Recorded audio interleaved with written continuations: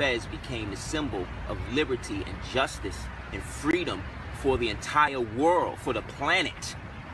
And the people who wore that were ceremonially brought down and revered in every society as the originators of that society. Because the word Moor in Egyptian, the so-called hieroglyph, or Metu Neter, or whatever you want to call it, means the high priests of Anu. So imagine a whole race of high priests that occupy the divinity of all of the cultures that eventually became societies, that eventually created the religions that all y'all in now.